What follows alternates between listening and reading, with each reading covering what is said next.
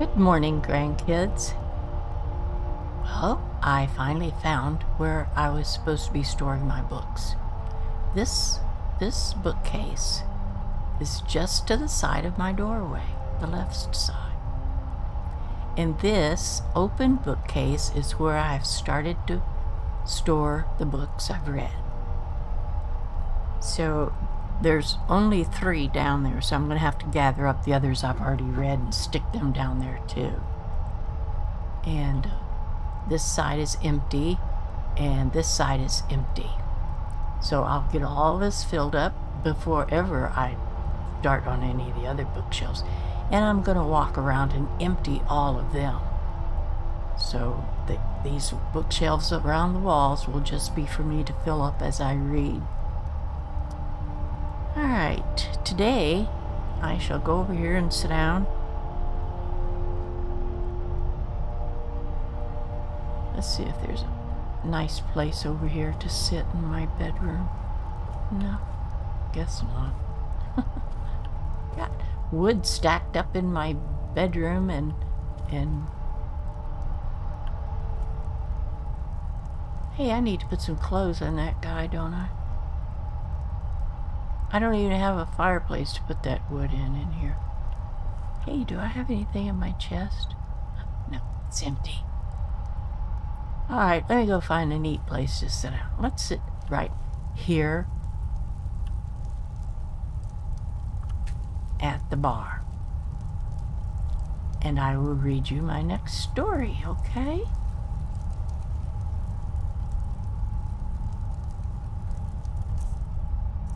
I want to read you the Physicalities of Werewolves.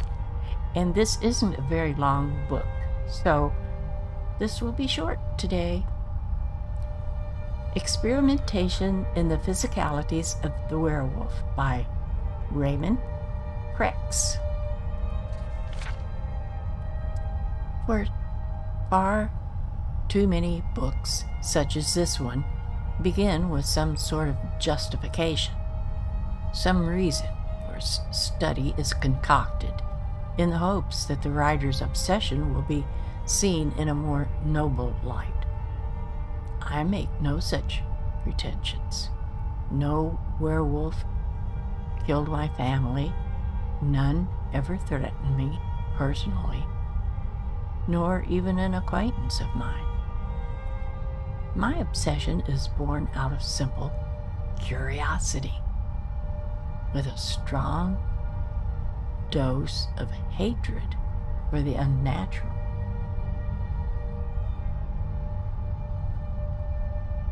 Is it possible to hate something without having been done harm by it?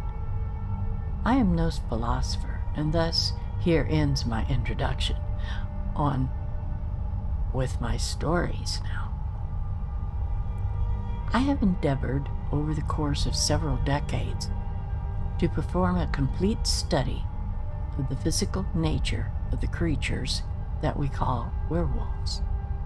I overlook entirely the origins of this plague, whether it is acquired voluntarily or inflicted, and how one might be cured. Such matters are filled with too much guesswork and rambling second-hand inanities from farmhands. Subject A. Captured in Morrowind while in beast form. Makeup, male. Breton in his true form. Notes. Subject shows an unusually high degree of control over his transformations. Experiment 1.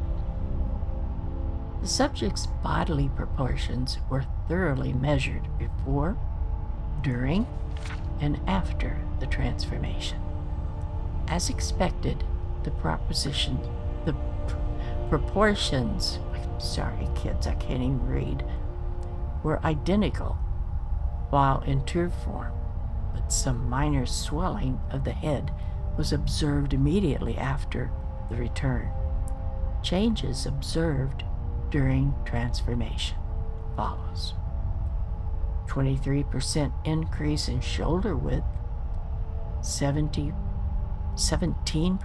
narrowing of the hips, 47% strengthening of arms, 7% increase in finger length, not accounting for claws. As for the legs, the lengthening of the foot to several times its normal length seems to account for the otherwise negligible changes in the thigh region. Experiment number 2. The subject was coerced into changing as rapidly and as frequently as possible at various times and at various levels of duress.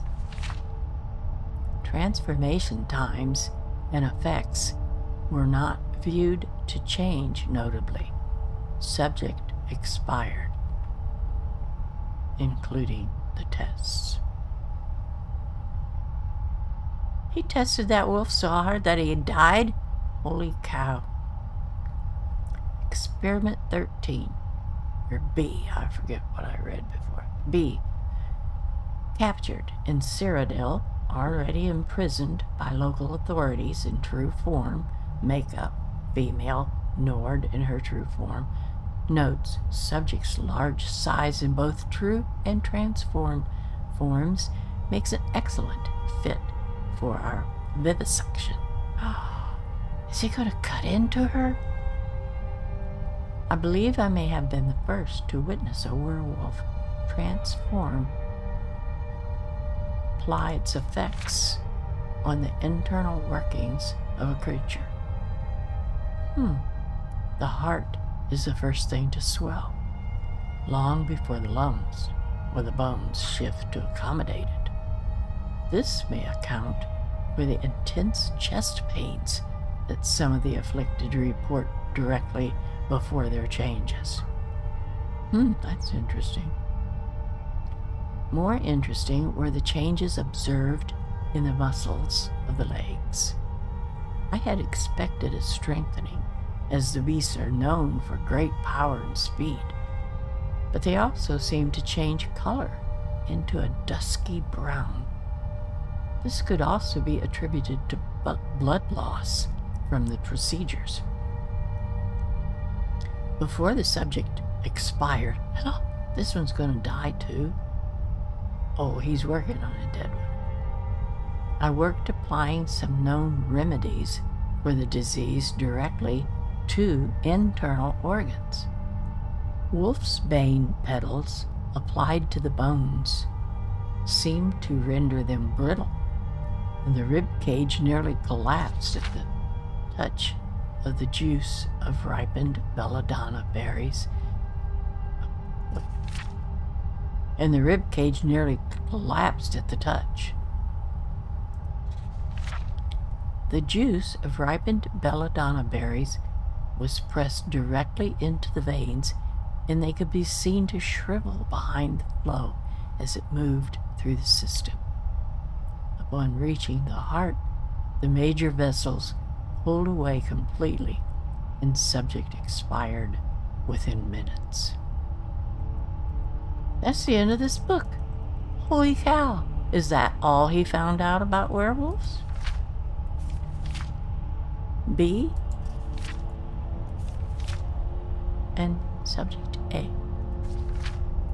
Well, for crying out loud. He only experimented on 2 werewolves. They both died, of course. How strange. Alright. Let's walk over there and put this book away where it belongs now. Where's my, door? Over here. This is starting my first storage place. Activate bookshelf. Okay. And what am I going to store? Wolf. Werewolves. Okay. Oh, that's looking better. While I'm standing here, after I leave you guys, I shall put the rest of my books that I have read in there also.